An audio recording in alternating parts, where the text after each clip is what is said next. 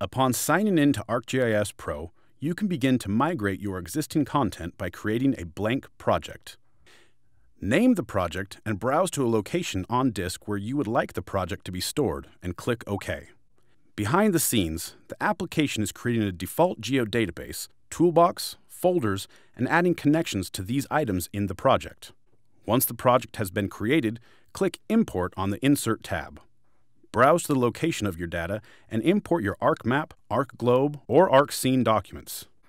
In the Project pane, you will see a notification that the import was successful. Click on the link to see a report of any errors that occurred during the importing process.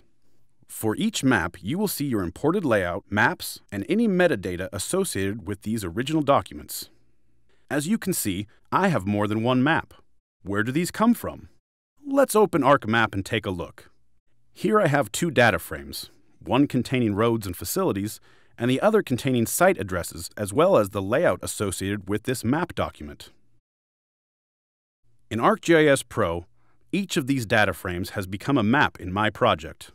You can now browse this content and begin to work with ArcGIS Pro.